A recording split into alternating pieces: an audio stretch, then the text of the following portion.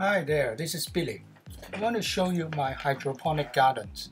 So I got 3 layers, a shelf made of wood.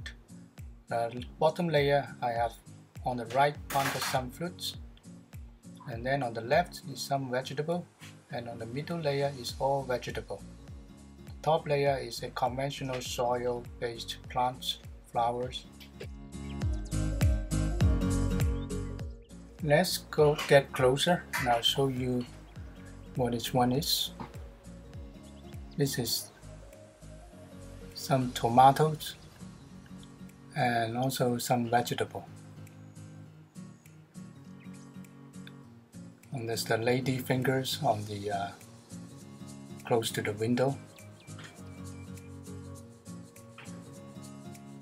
This is vegetable. And then I have my nursery. This will grow up and then I will move them, transplant them onto this. I use the plastic bottles neck as a cup so that I can protect the young vegetables from bending so they can rise straight.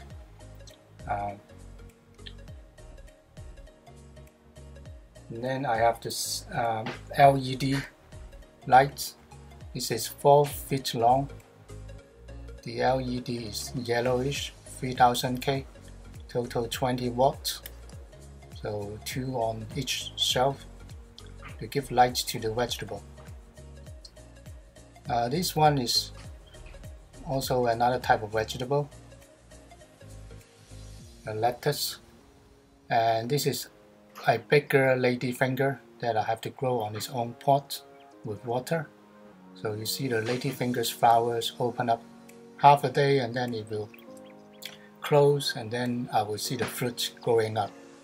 I've planted this for almost 6 weeks.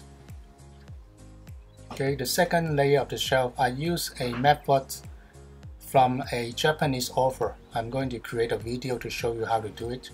So you can use very shallow baskets to grow your vegetable. This is very economical, and I later on changed it a bit to use the plastic bottles neck instead of the plastic cups. So this shiny thing is actually the self-watering bottle placed upside down. So that's it.